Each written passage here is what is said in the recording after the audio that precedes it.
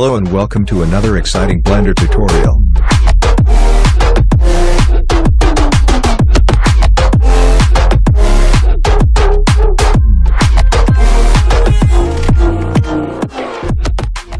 Select all and delete them.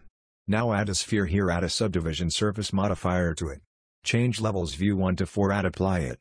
Now shade smooth to the sphere. Now tab shader node. Click on new material, now decrease the roughness to 0. And increase the transmission value to 1. Now tab on render view. Now add environment texture to background. The HDRI image link the description. See the sphere, get the glass material. The other way to get glass material. Now delete the principal BSDF. Now add a glass BSDF node to it. Now change EV to cycles. And check the space reflection box. See here the sphere, get the material. Here there is different between both render engine. For the glass material, cycles is the best, render engine look like realistic.